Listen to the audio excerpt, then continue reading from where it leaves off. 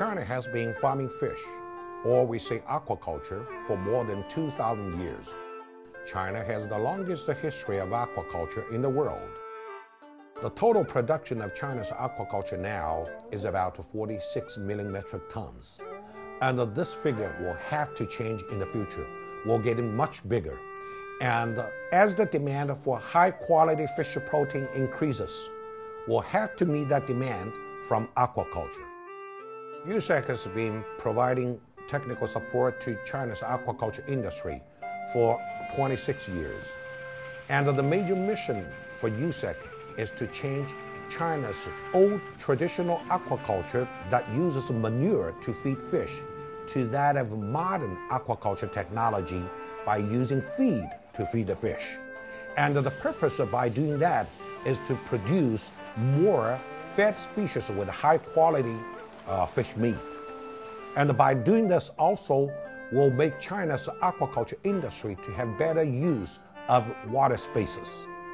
While to United States soybean farmers, which gives them opportunity to supply more soybeans and the soybean products to the industry to be used in the fish feed.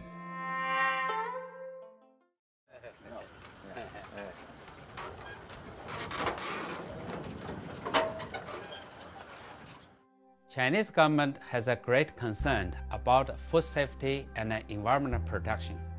Therefore, it is very important for the USEC to upgrade the existing technology to sustain the aquaculture development in China in the future. We know Dr. Jesse Chappell for so many years. We worked together for about over 15 years. We know each other very well. He has developed one technology which is called intensive pond aquaculture technology. Every year we are escorting China Aqua team to the US. One time, he escorted us to one farm which has the IPA technology. And I found the fish are so happy. They are living in the river flow system environment. And the fish are so healthy, and we thought this is a good technology. The way this IPA technology works is that we literally create a river flow inside of a pond. In this particular case, we started with 4 ponds. We removed 2 of the cross levees, retained 1 that were actually used to help us make the water take the long course around the pond to keep it thoroughly mixed. The fish are contained in what's essentially elongated concrete boxes that have a screen on the front and a screen on the back, and we retain the fish inside. That's where the fed species are. And we're able to maintain them in there in very good condition as the water passes around and around in the pond. We have other species out in open water that graze on the phytoplankton there, but the fed species are contained in the raceway themselves. Our company has been in the fishery since the 1960s. Pond fishing in the traditional way has become unsuitable for society's development.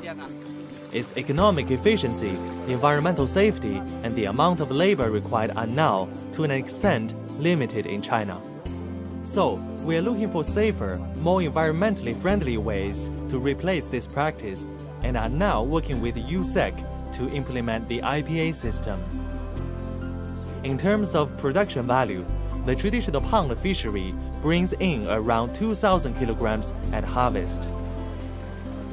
And now last year with the new IPA system, we surpassed 3,000 kilograms, and for next year, we are aiming for 5,000 kilograms at harvest.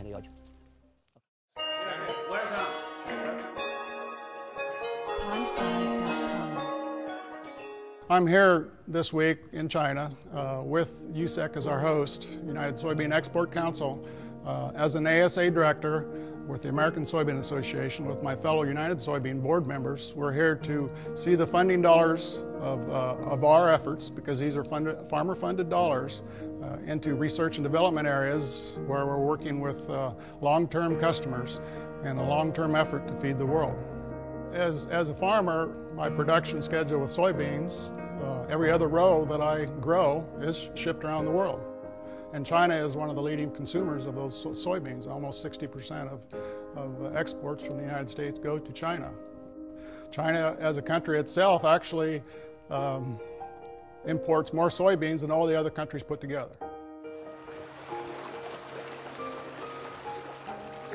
And all the fish are fed with the ASA formulated diet or soil-based diet. For the big fish, we use over 55 soybean products in the diet.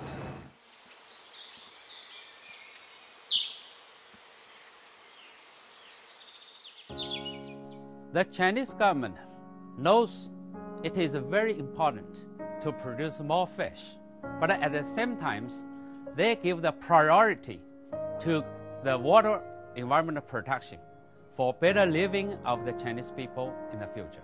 From an environmental benefit standpoint, the IPA allows us to manage the pollution load that we place on the pond. In China, aquaculture is a very big business. So those ponds all across China produce a lot of pollution just by the production of animals and the way they excrete into the water. Well, in this system, we're able to manage that by removing the waste solids as we collect them on the downstream end of the raceway in our trap there. And we're able to then retask those and make them useful in terms of production of methane. It might go for running machines or a cooking stove in a community of people.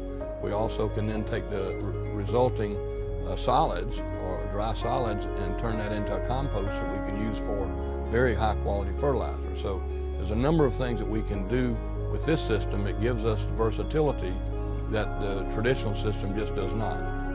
Water quality is so important for the Chinese government and the Chinese people.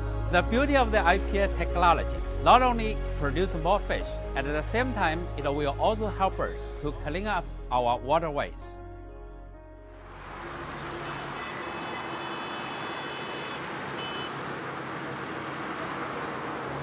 This system really fits China's situation, and the government is very much supportive to the development of this system.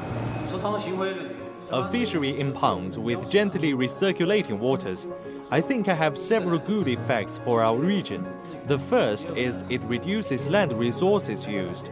The second is it reduces energy requirements, and even more important is that the safety of the final food product has been greatly improved with this technology.